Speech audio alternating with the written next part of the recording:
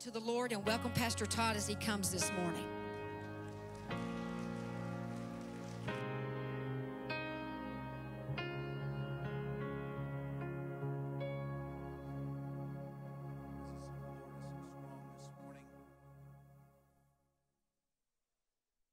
Last night at prayer, this morning at prayer, just a sweet time with Jesus. He is here. Thank you for being here this morning. I cannot wait to be with you Wednesday night, all of our covenant partners as we share together we're going to laugh, we're going to eat, we're going to have a wonderful time. So put that on your calendar. Tonight, I'm telling you tonight, Bishop Kevin Wallace in the house is going to be fire. I received a testimony this past week from a lady from Arizona. I want to read it to you as we begin.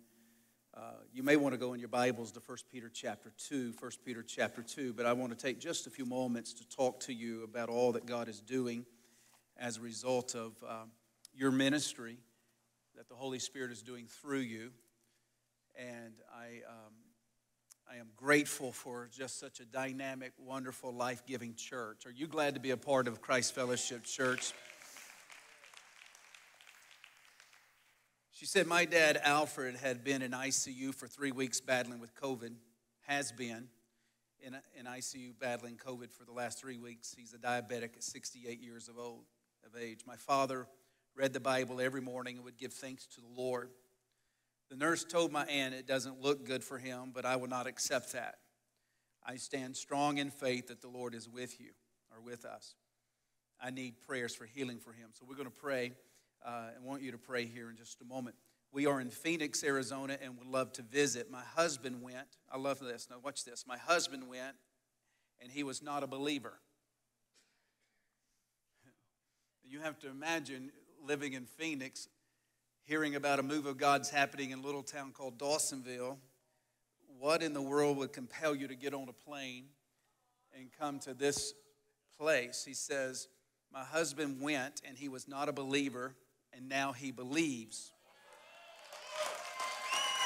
My Lord Jesus. And here's the reason why he believes. You ready?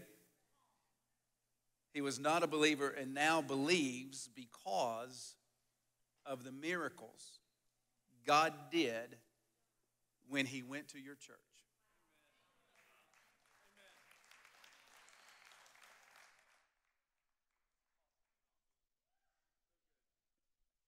Did you catch that, Christ Fellowship?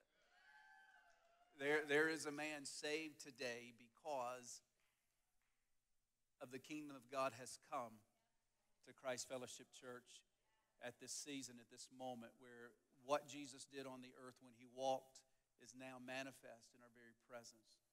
Do not take that for granted. I'm here to declare to you, great is your reward. Touch your neighbor and say, your reward's coming. I want to show you an image on the screen and share another testimony. I just love to share testimonies. This precious family came from Middle Georgia, Perry, Georgia to be exact, and there were like a lot of them. And speaking of Perry, Georgia, we're going to be there in January or February somewhere at this particular church. But this is the story. She testified and sent me an email. She said, my son Israel, don't you love that name, has a rare genetic skin condition called Netherton's syndrome. It affects his skin, allergies, immune system, just to name a few. Many children that have this condition usually fail to thrive for the first few years of their lives. Prior to his baptism, at the North Georgia Revival, Israel had the following issues. 2 heart issues, developmental delays to thrive, issues with eating, walking, coordination, and arms stayed tight to his chest.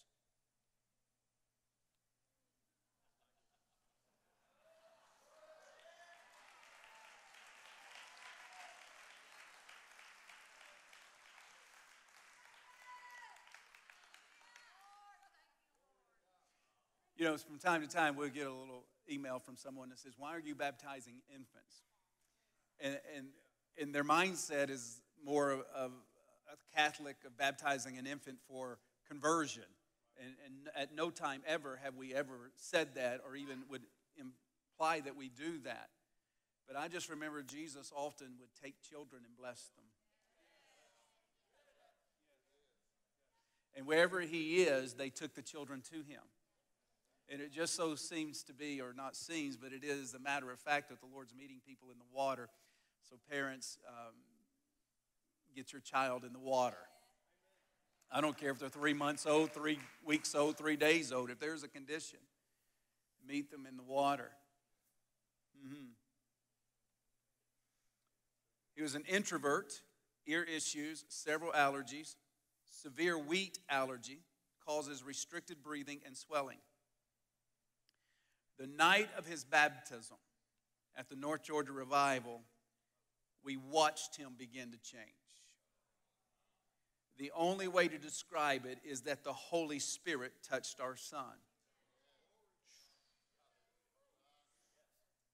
He began walking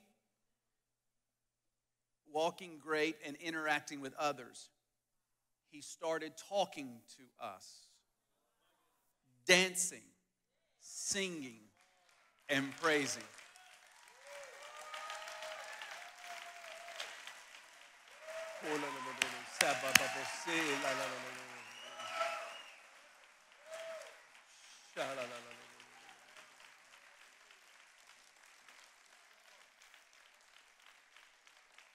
When he came up out of the water, she said, you can see in the pictures, he came up with his arms raised to the Lord.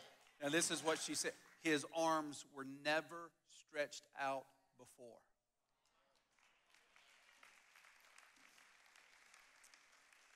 He no longer has heart issues.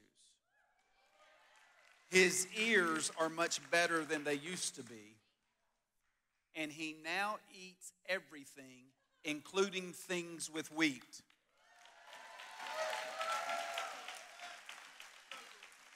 Turn to me.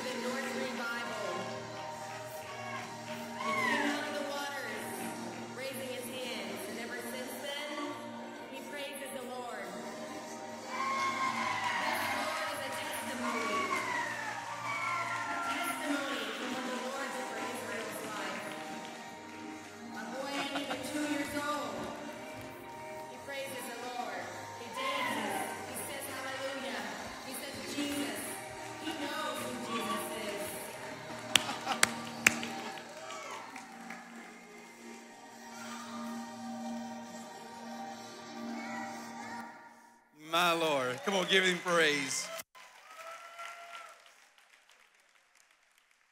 You may be seated.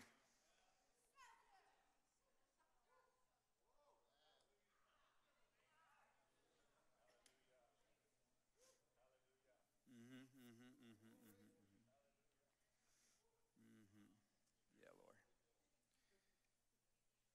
If he did it for Israel, he will do it for you and your child.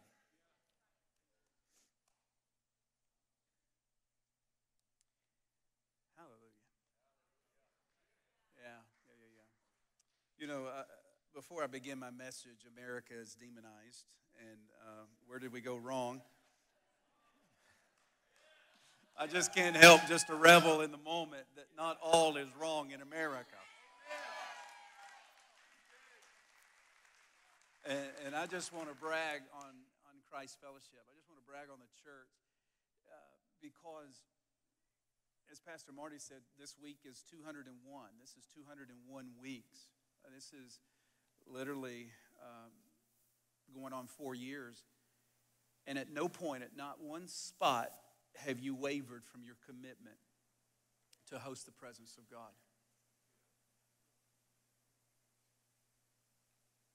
You continue to pray. You continue to make the deposit. You continue to push. I know your body's weary. I know you're physically fatigued. I know you're mentally struggling. Is it worth it? Is it too demanding? Is it costing me too much? And you feel that you've neglected others in your life. And your stresses on your job, stresses at home, and you're thinking, I just can't take it anymore. And I know it is challenging to be a part of a church in revival. But I just want to say to you, you've made it 4 years. And with every high achiever, high capacity leader, with everybody that's always in front, there'll be from time to time that you will feel the call to quit and to withdraw. The moment you withdraw at any moment, mentally, physically, and emotionally, you're gone.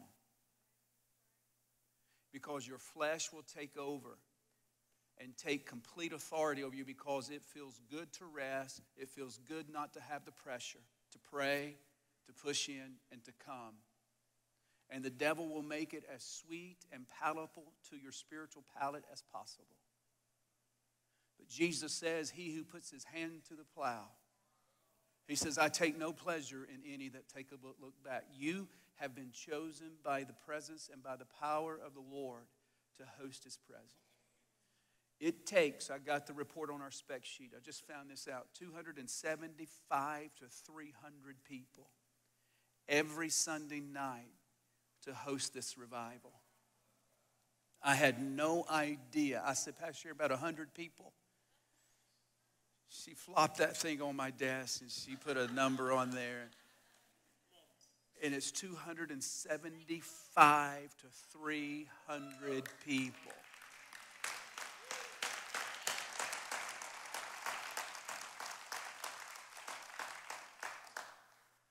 Thank you, church, for not pulling back. Thank you for not giving in to your mind that says you deserve not to go.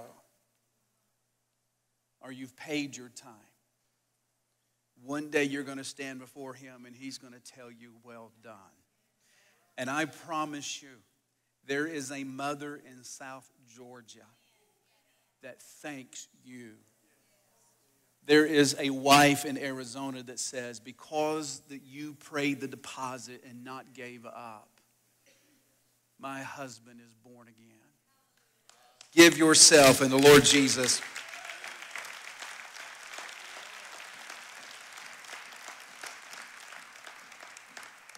Hallelujah. Blessed be the name of the Lord. Tonight will be no different. Today I'm going to look at 1 Peter chapter 2 for just a brief moment. And I want to talk to you and finish maybe the message I started last week on America's Demonized. I appreciate all the prayers, all the encouragement, all of the support that you guys gave throughout the week and praying at this moment. This is very significant what I'm going to say today. I believe it will carry some weight. America, I feel, is demonized. Now, when I say demonized, it doesn't mean the extreme barbarous behavior which we normally categorize or stereotype people that are demon-possessed. When I say demonized, and I believe it's the most accurate New Testament word to describe someone or something under demonic oppression, possession, and influence. When I say demonized, I mean it can be subtle, under the surface, somewhat hidden.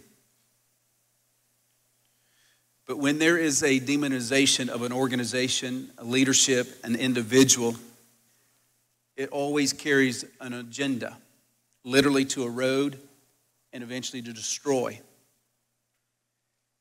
Demonization is very real. But people in the West don't want to talk about it. Including many Christians. People do not think that it's possible. People don't think that that doesn't happen in our culture. And And sadly, we've not talked about it much. Therefore, we have not had it on our radar. But the Bible is filled with examples of people being demonized. Today in our Western culture, we medicate rather than bring deliverance. Many demons are being medicated. When someone is demonized, listen to me, or an organization or an entity, because entities can be demonized. Governments can be demonized. It doesn't mean that everybody in the government has a devil. School systems can be demonized. Arms of the medical community can be demonized. Churches can be demonized. So I'm just equal opportunity offender. Okay, no one's off limits. When something or someone or an organization is demonized, it means it's under the subtle control and carrying out a very dark and demonic agenda. When someone is demonized over time, it causes you to lose your mind. And I'm not talking so much that you become in need of medicine or in need of psychiatric care. You just lose rational thought. Common sense rationalism. You become delusional. You lose focus of what truth is.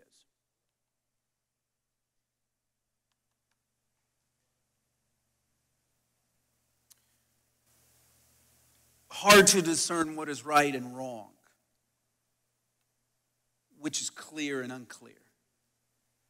And I think America is demonized because she is struggling with truth. We have adopted the mindset of subjective truth as opposed to objective truth. Objective truth is truth. Whether you feel that it is or not, or whether it bothers you or not, truth is truth. Subjective truth depends upon that person whether or not he wants to embrace that. Common, concrete truth is truth for them. It may be truth for you, but not truth for them. And that particular truth is based upon your upbringing, your feelings, your emotions, your society, your friends, your culture. All of these things develop what truth is to you. And we are entering and we are fully in full gallop mode of literally of losing our culture because of the nonsense of subjective truth. Even to this day, this is why I say some parts of medicine are demonized. That doesn't mean every doctor has a devil. It doesn't mean every nurse has a devil. I'm just talking about there's an overarching spirit speaking to people of influence, trying to change common, everyday, basic medicine, science, and biology that we have adhered to for hundreds of years, if not thousands of years, if not before, literally at the beginning of humanity. And so now people are looking at us, and they have changed this in the medical arena, and now encouraging universities and college professors never to say that there's just one gender or two genders, male and female. You know this. This is nothing new. We've seen this. This is what's happening. But for medical entities that have been respectful in the past to come out and say, even though you have the makings of a girl, a female, you're really not that if you choose not to be that.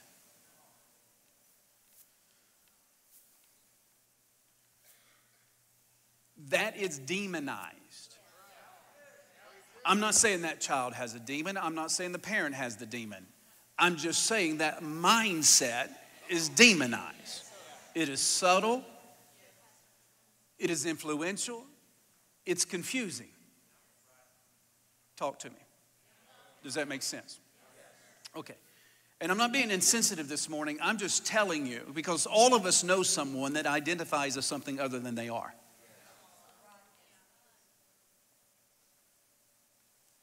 But somewhere along the way, we've left objective truth and we've come over here to subjective truth.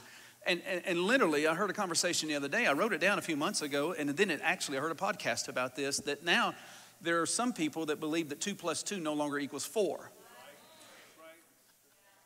You see, once you begin to go down this slippery slope, there's no end to it.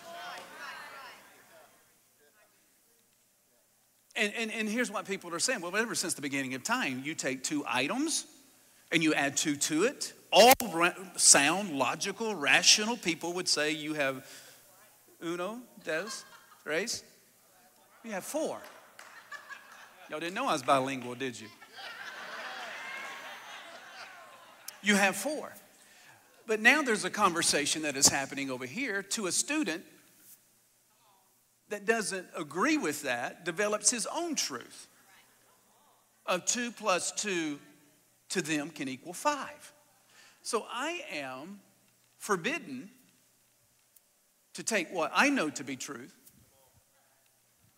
and try to convince someone who has subjective truth to them 2 plus 2 is 5. To me, to bring truth to them in an emphatic, I become insensitive, I become bigoted, I become narrow-minded, I become offensive.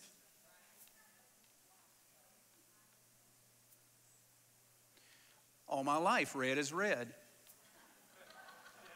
But to someone else, and I'm talking about if you're colorblind, I'm talking about someone, well, I don't like that color red. That color red's offensive to me. I'm going to call that one obtruse.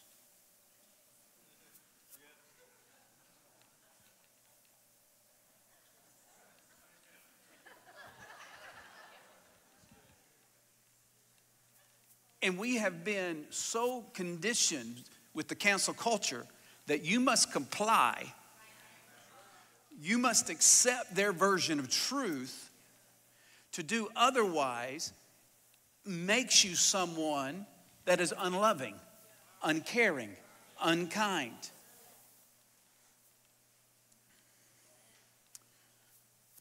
Are you with me? Okay. So remember last week I brought this up to you. I brought this lawn boy, queer, gender queer, all of this pornographic books that all this stuff that they have in public libraries that show sexual acts that literally show a man having sex with a boy. A board came along and said, we're going to look at this, and then they determined it was not pedophilia. Listen to me. That's demonization. When you can't see a grown man having sex with a boy that is in a book that is an artist rendering of it, having sex, it's pornography, it's an image, and they look at that and they say, this does not violate the pedophilia rules. To make matters worse, I just spoke on this last Sunday. To make matters worse, this past week, they did this. Outrageously offensive. Fairfax County Library puts notorious books next to the Bible in holiday display.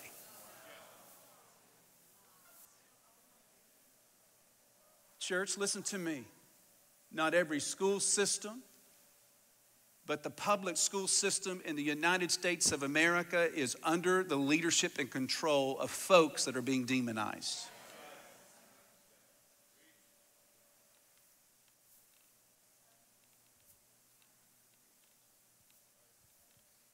Not every teacher, not every principal. I thank God for every teacher, every principal. I thank God for John Barge, who's going to be running for the state school superintendent of the state of Georgia.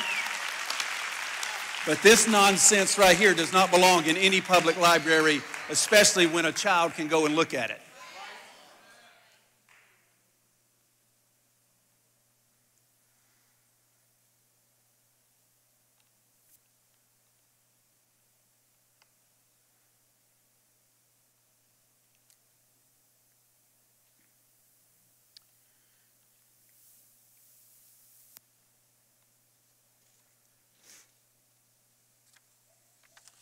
So where did we go wrong? How did we get to this place? I have multiple reasons why I believe, but I want to hit one square in the throat and answer the question, why and where did this happen? The responsibility of such logic and such reason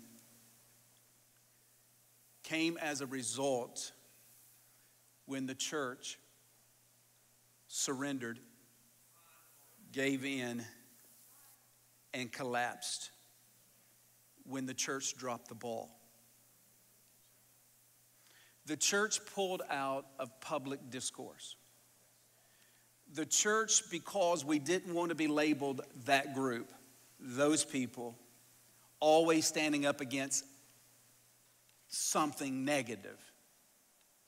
Since we didn't want to be labeled that group, whenever you pull out and leave a vacuum, something always fills it.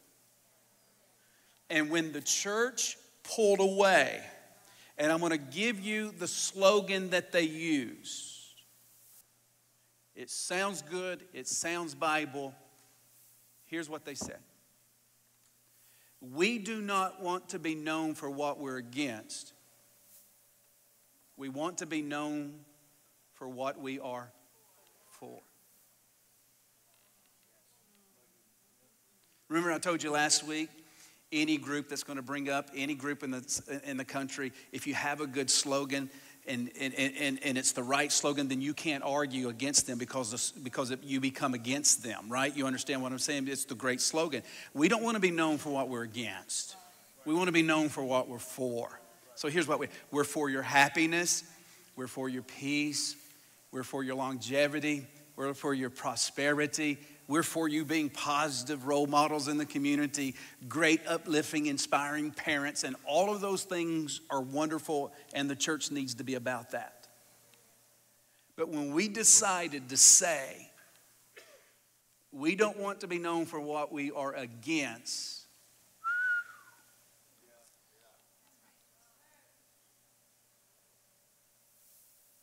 we just want to be known for the positive things. When we pulled back, guess who filled the void? If there is no voice of truth, where's the truth going to come from?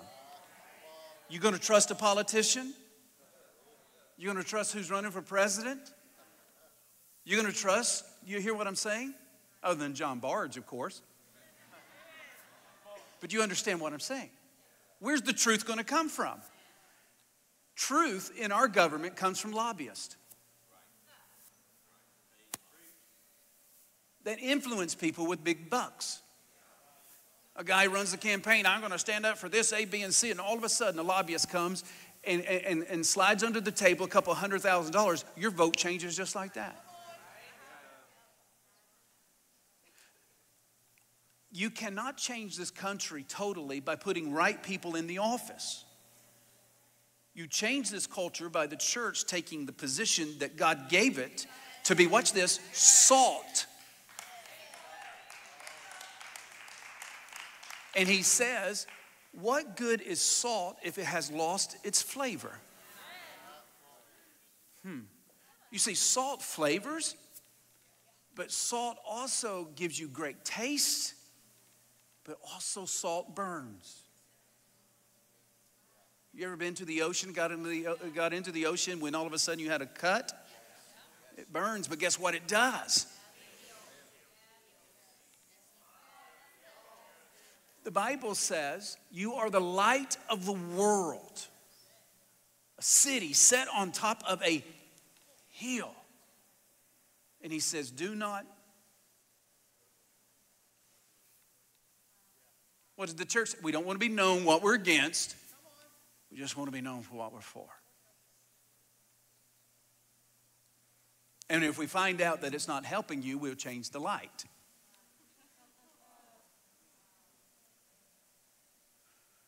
At no time did Jesus ever propagate a church or his people to the point of saying, I need you to pull back. They crucified him for his stance against. They beheaded John the Baptist because he called Herod out. The problem today with preachers is nobody wants to kill them.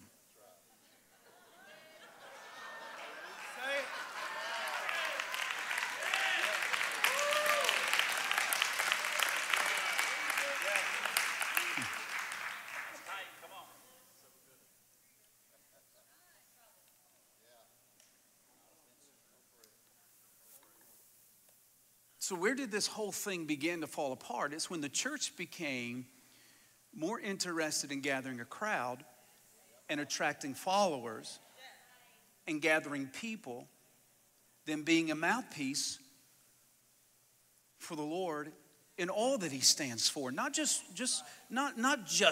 standing against the problems, but also propagating the good things, the hope, the peace, the love, the joy, the grace, the mercy, all of the whole package. But we eliminated a significant portion of the package.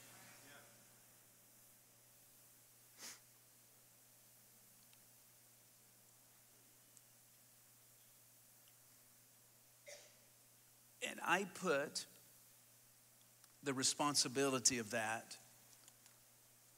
on preachers and the pulpit. For years, the preaching of the gospel kept this country safe. It is the moral center. It is the needle. As the pulpits go, so go the nation. So goes the nation. As the pulpit goes, so goes the nation. This is a sacred desk of proclaiming truth. Hard truth, disgusting truth, offensive truth. But the pulpit has to discuss truth. Do you hear what I'm saying? Talk to me. Charles Finney made this quote right here. And I want you, it's 3 slides, so take a picture of this. Brethren, our preaching, listen to what it says. Our preaching will bear its legitimate fruits. If morality prevails in the land, the fault is ours in a great degree. If there is a decay of conscience, the pulpit is responsible for it. If the public press lacks moral discrimination, the pulpit is responsible for it. He adds, the church is degenerate and worldly. The pulpit is responsible for it. If the world loses its interest in religion, the pulpit is responsible for it. If Satan rules in our halls of legislation, the pulpit is responsible for it. If our politics become so corrupt that the very foundations of our government are ready to fall away, the pulpit is responsible for it. Let us not ignore this fact, my dear brethren, but let us lay it to the heart and be thoroughly aware to our responsibility in respect to the morals of this nation. Written by Charles Finney in 1875.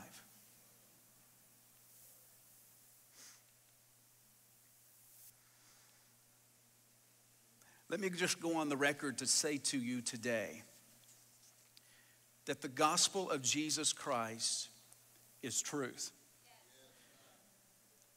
Jesus said it, I am the way, the truth, and the life. Jesus is objective truth. And our pulpits, listen to me, our pastors and our preachers must preach this truth. God never ever asked me to build his church. Not one time, at any point, at any moment. He said he would build the church.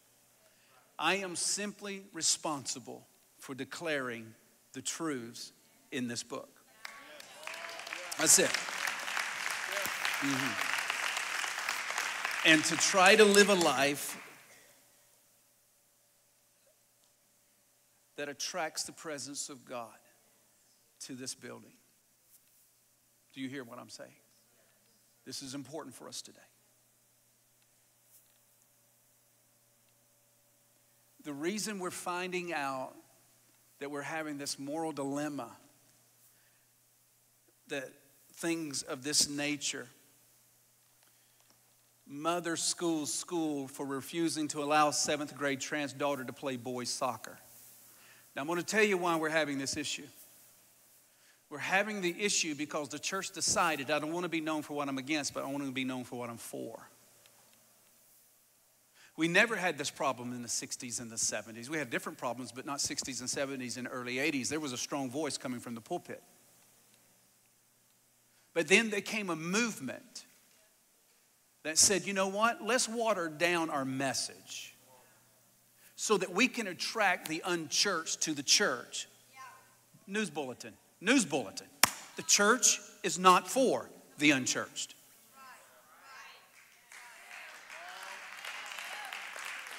So I went right over your head. This gathering today is not for the unbeliever. This is ecclesia. This is the body coming together for encouragement, edification, and instruction in righteousness. Sing, as Ephesians says, when you come together singing songs and hymns to one another, edifying one another, because outside the walls of this church, sometimes it's very hellacious. But in the Bible days, they would chop your head off. So in the Bible days, the church service wasn't for the unchurched. Now they could come, but it wasn't designed for them. The reason we decided to design church services for the unchurched is because we weren't equipping the church to go outside the walls of the church to share the gospel. So we said, let's take that responsibility off y'all and let the superstar preacher be the soul winner with all of his swagger, teach you guys how to do it and show you how to demonstrate it. So we brought in the haze, we brought in the lights, we brought in the lasers to try to appeal to the unsaved.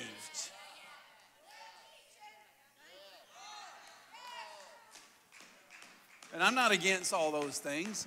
I mean, heaven's going to have lights.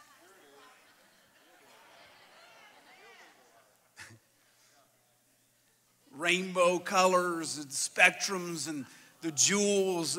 You know, I'm not against that. But what I'm against the theatrics of trying to reach unsaved people in a sacred hour of edification. And so what we did, you liked it. Not you, but people liked it because you know what? I get to hear the same thing over and over and over and over again, and my pastor's not going to go fringe on me. Pastor's not going to go fringe. He's not going to deal with what I watch on TV. He's not going to deal with my cussing. He's not going to deal with my social drinking. He's not going to deal with my lack of church attendance because I'm not his goal. The goal is my neighbor.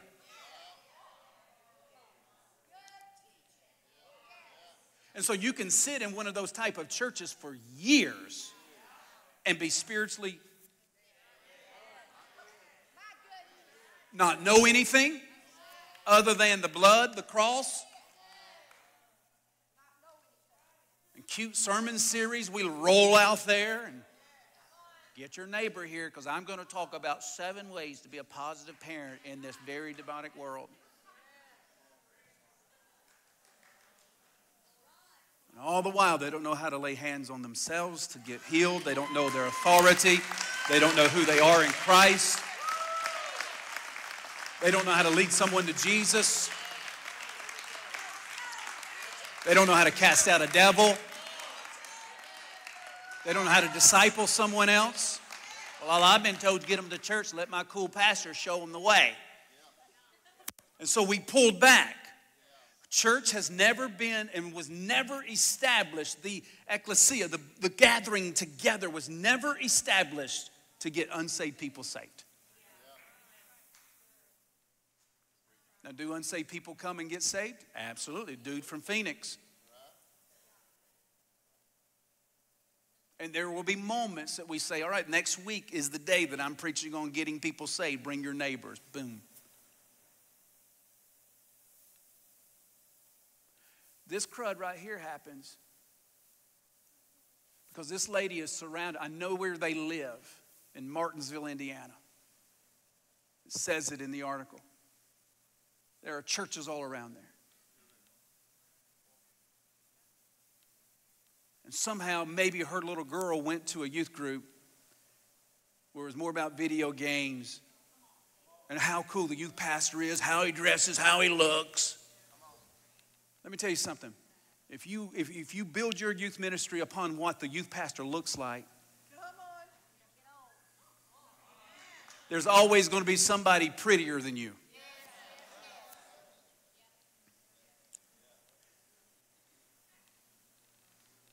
I digress. Watch this. The mother of the girl who is referred to the suit as AC because she is a minor, is a 7th grader at John R. Wooden Middle School and is being represented by the American Civil Liberties Union of Indiana. The student also claims she has been misgendered or called a girl instead of her male gender identity, according to Indianapolis Star-Telegram, quoting the lawsuit by saying that the school was unfairly denying a transgender student access to the boys' bathroom by not letting him participate in boy sports and refusing to be called by male pronouns. Now, objective truth is, okay, sweetie, you're born this way, and this is what a boy looks like. This is what a girl looks like. This is basic biology, not even 101, it's AA. I mean, it's just basic. Okay, you're a girl. Well, I don't feel like a girl. You're a girl. Well, I feel like a boy, and I identify with a boy. You are a girl. All right, now somewhere along the way, we just got tired of fighting that. Okay, if you feel like a girl, you can be a boy today. But it doesn't change truth, but it's truth to her because it's subjective truth. He feels that he is being singled out and he is not accepted for who he is. See, the logic is demonized. According to court documents, the student is a patient at Gender Health Program at Riley and IU Health in Indianapolis where he is receiving care and treatment for gender dysphoria. He's on medication to prevent him from having periods. They've already, see, the newspaper already bought into it. All right. For having periods, and when medically appropriate, he will start masculinizing hormones. The student has been presenting as a boy since the 5th grade. His mother has petitioned a Morgan County State Board, et cetera, et cetera, et cetera. The suit is requesting that the court require the school to treat AC as a boy in all respects, allowing him to use male restrooms and other facilities, to refer to him as a male with matching pronouns, and let him play on the boys' soccer team next fall. I got a flash here. They're going to cater. But somebody with rational mind, basic math, basic science, and it's funny to me that they tell Christians that we are science deniers. Y'all don't believe the science. Follow the science. Well, quit changing science. What do you want us to believe? You want us to believe 2,000, 6,000 years of science, or all because some 10-year-old gets upset? And we're changing science. We're rewriting all the books. Somebody's got to step up and stop the insanity. Now, let me tell you where it's going to have to start. Now, watch this from the pulpit. Now, here's the negative of this. When it happens, we all know someone in our communities that have a daughter, have a son like this, and they will so clamp down on you that they will put so much pressure on you, not me, but on you. I can't believe you go to a church. You know my daughter. You know her. She's kind, she's sweet, and she's gentle. And if you are going to associate with that church, you and I can no longer be friends.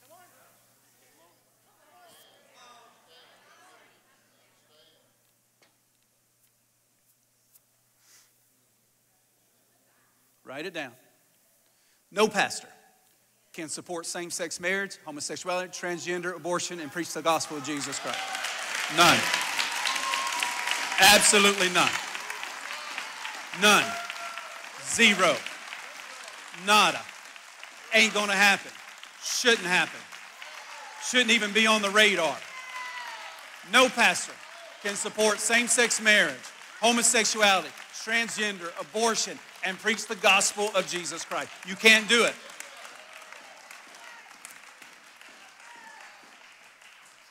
Now, I know what's coming toward me. I know that. I know what's coming toward me. And it won't come from unsaved people. It'll come from pastors.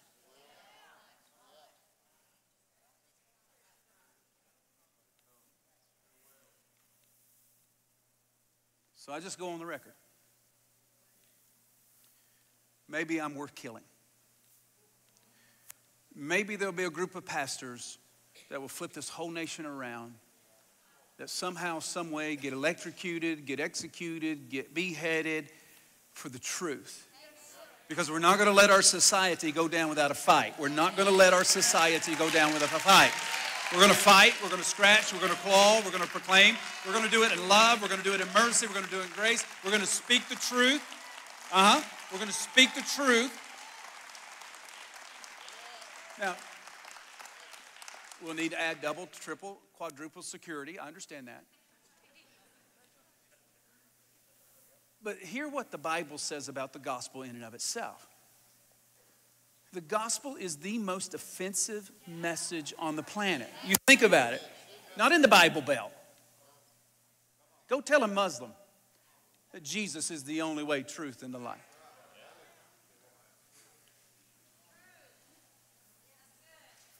Oh, we got it nice here.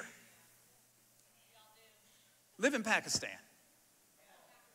Go to Iran. And you stand up and you preach on the corner that Jesus Christ is the Son of God. No, he's a prophet, they say. No, he's the Son of God. Tell them that Jesus Christ died for their sins and on the third day came back from the dead and Muhammad is still in the grave. And you tell them unless they repent and accept this son called Jesus, the Messiah from Israel, Jew. And it says unless you repent, you'll die and go to hell. Well, we got a private cell for you. Follow me. This gospel is the most offensive gospel on the planet. And it has only begun to become offensive to our culture. Because there's pastors that are coming up out of the darkness. They're coming from the closet. They're literally coming out of hiding that God has said. They may only pastor 25 or 30 people, but God says, I got a voice right here with this man. He'll not coddle. He'll not give in. He'll not be swayed by peer pressure. He'll not give in. That he's going to speak my truth. And he's going to prepare the way of the Lord. Your Bible calls the gospel offensive in and of itself.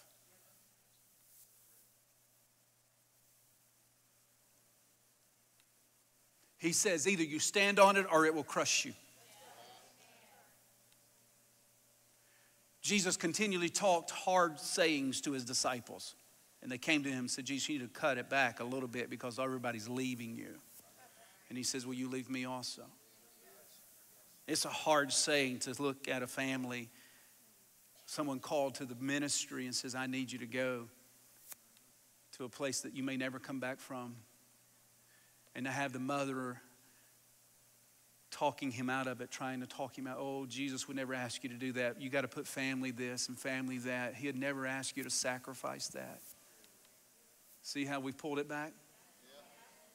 See, when you come to Jesus, you lose all rights. But there's no more offensive, Karen. There's no more offensive book on the planet than this right here. That's why they wanted to eradicate it back then. That's why they're going to try to stomp it out right now and coming up with new versions of this. 1 Peter chapter 2, I'll just give it to you real quick, and then I got to close here in just a moment. I'll close in just a second. Look at 1 Peter chapter 2, verse 28.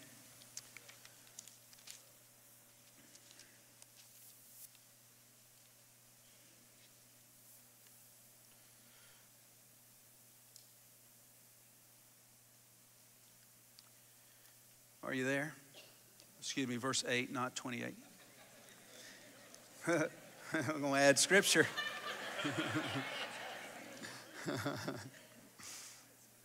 Thank you, Lord. Listen to this, verse 7. Therefore, to you who believe, he is listen, to those who believe, he's precious. But to those who are disobedient, The stone which the builders rejected has become the chief cornerstone, and a stone of stumbling and a rock of offense. They stumble being disobedient to the word to which they were also appointed. But you are a chosen generation, a royal priesthood, a holy nation, his own special people. Do you let what I just said get out? The slide I showed a few moments ago, and you watch the vitriol that comes toward this house. The temperature of the house is about to increase. But you're going to have to decide, will I go to a church, not a perfect church, not perfect leadership, not perfect people, but to a folks, will I unite myself and gather my people, my family, around a church that speaks the truth? Listen to me. Every child needs to hear what I just said. Do not forbid your children to hear what your pastor just said. Because they hear the other side of it. They're looking for truth. And if mom and daddy won't stand upon this truth, if they won't stand, then they're left to decide what truth is.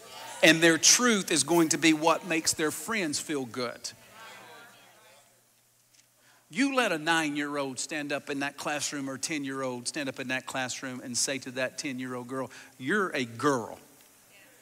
God created you to be a girl. He makes no mistakes.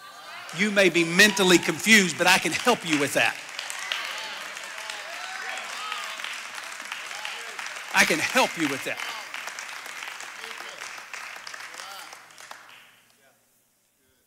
I just wonder what my parents would have done if I walked into the room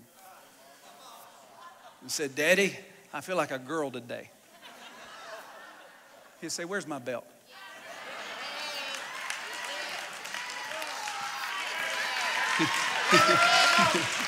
I'm gonna drive that right out of your body right now.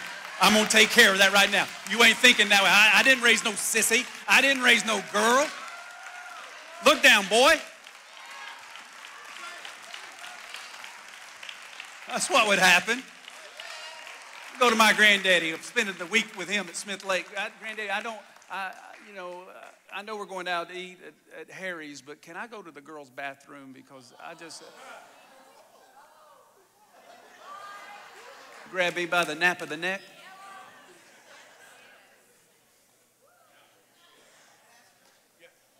Where's that leadership? All right, stand to your feet.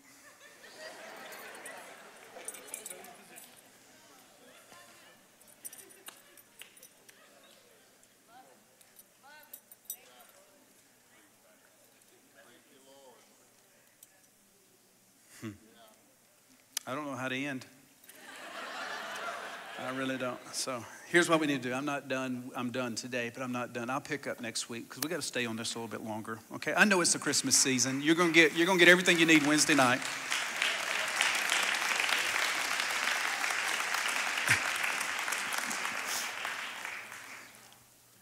You're gonna get everything you need Wednesday night for Christmas. Are you all right?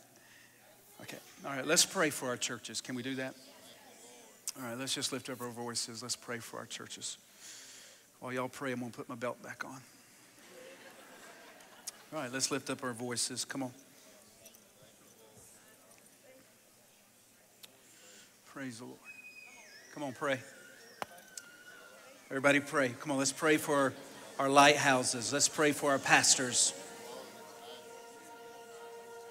Hallelujah. Thank you, Lord. Thank you, Jesus. Thank you, Lord. Thank you, Jesus. Thank you, Lord. Come on, let's pray for boldness. Come on, let's let the church be the church. There's a reason they killed them in the beginning. They're so counterculture. Hallelujah.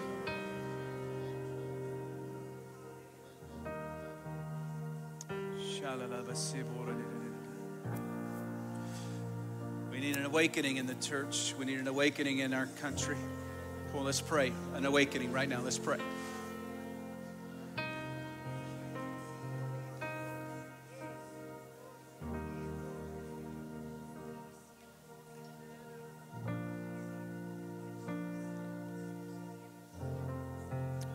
Father, we need revival.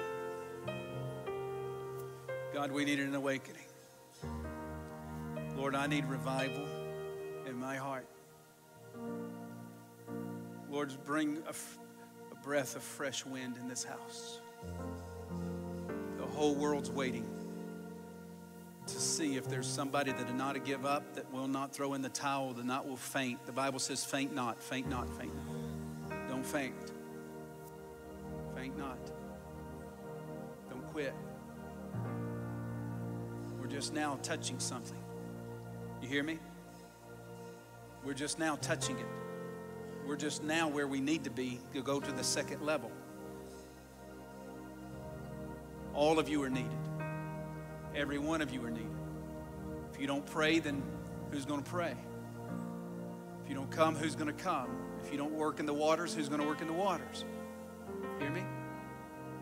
Be bold. Let's be light. Let's persevere. Let's push ahead.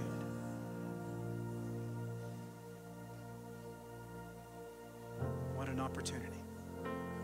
Father, whomever stands behind this pulpit, every staff member, every guest speaker, Lord, I pray they'll be bold as a lion, saturated with love, grace, and mercy.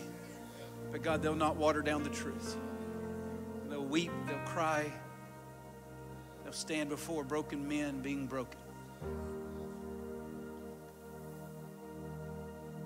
We will not be argumentative just to argue. But God, we will tell the people that they can be free. Set this nation free. Set it free. And everybody in the house said amen. Amen. Give the Lord a hand clap.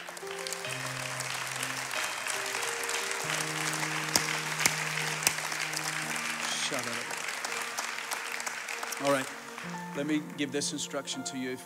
Make sure that today that you're here for prayer at 5 o'clock. We're going to need it. By this afternoon, I will have responsibilities, or not responsibility. I will probably be inundated with stuff, okay? And I need you to pray. I need you to hold the line. I need you to hold the line, okay? All right? Come and pray. 5 o'clock. I told the people last night, preaching never started the revival. It will not sustain it. Worship didn't start the move of God, and it will not sustain it, as important as those are. The only thing that moves the heart of God in this way is prayer. He says, my eyes are open and my ears attentive to the prayer, not your attendance. The prayers made in this place. I beg you. I beg you to pray with your pastor. It's easy not to. Pray with your pastor. So Lord, make us a praying people. We may not be able to do much, but we can all pray. Hallelujah. Amen. Last announcement. John Barge, come on up here quickly.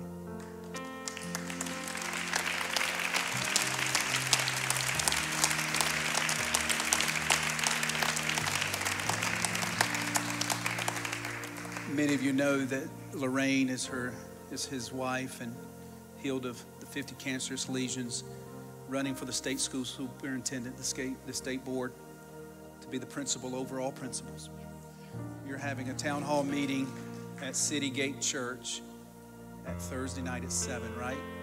And you're going to be talking about the critical race theory regarding that in our schools. All right? And so where can people go? One, to find out information about you as a candidate, but also to donate. Church, listen to me. I'm not telling you anything you ought to do, but all of us need to support his candidacy. All right? All right? And he needs money. signs cost, advertisements cost? Where can they go, John? Our website is johnbargega.com. We do have a Facebook page. If you go to the website, you can follow us on Facebook. But all of the different things, things are kicking up as far as campaign events. And so we've got this town hall coming up. We'll have another one. I think Dana Fowler is trying to work on one that we're going to potentially do here in the coming future soon. So follow us on Facebook and Twitter and all those things go out. Our calendar's there. But johnbargega.com, and there's a donate button right there. Okay. So I just want to encourage you guys to do that. Extend your right hand. City Gate Church, Atlanta. I believe the address is 5800 Medlock Bridge Road, Peachtree Corners. Okay, Peachtree Corners. Wonderful. Extend your hand toward John. Lord, we pray that your blessing could be upon him and Lorraine and the family. Thank you, Lord. We need principled men, principled women. Lord, we don't need Christians, but we need godly people. Godly people in office. We thank you, Lord. Bless him. Keep him safe. Bless our church tonight. Lord, bless it. Kevin Wallace, bless him, Lord. And everybody in the house said amen. Amen. See you tonight at 5 o'clock. Love you guys.